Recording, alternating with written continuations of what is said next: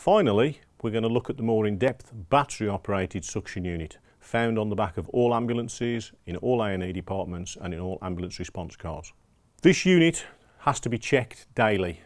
The daily checks are that it's charged and the battery is full. So whenever it's been used, it needs to be put on recharge. Secondly, the cabinet itself, or the case that carries the fluids, has to be checked and has to be clean. And they are disposable units inside, so as again we don't have to touch or come into contact with the biohazard. The pipework has to be changed. These are one use only, one patient only, because again it's contaminated and it's thrown away at the end of use.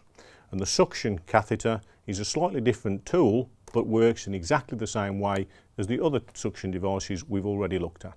It has an on-off button to make the actual unit work itself. It has also got a pressure gauge, so as we can see the actual pressure or the suction or vacuum that we're creating to clear fluids, which can be altered with the actual regulator in the centre. If we're dealing with a baby, we drop the vacuum down to a lower level, because obviously we're dealing with smaller, more delicate tissues. If we're dealing with a large adult who's been drinking all day and got a lot of fluid in his airway, then we increase the suction to clear it faster.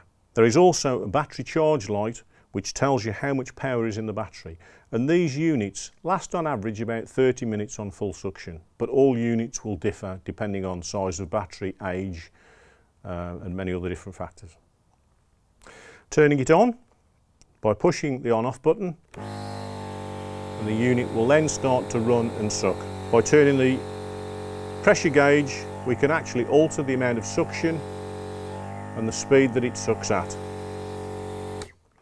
and turn off. The tube gives us extra space and extra room to be able to work, but the actual catheter mount is used in exactly the same way as all of the other suction devices. We open the airway with the head tilt chin lift, and then we use the suction catheter itself only as far as we can see in a sweeping motion for as short a time as possible. But remembering, it is a much more efficient suction device. So we really do want to use it when we really need it and for as short a time as possible, because we then have to reinflate the lungs to get the oxygen back into the system. Once this unit has been used, the catheter mount, the pipework and the insert to the bottle itself all have to be removed and cleaned before being reset. So all of that is disposable, all of that is replaced, battery charged for the next patient. In the highly unlikely event that this suction device doesn't work, or we're on a prolonged resuscitation where the battery eventually runs out, we then always have our fallback of the manual or the disposable suction to fall back on.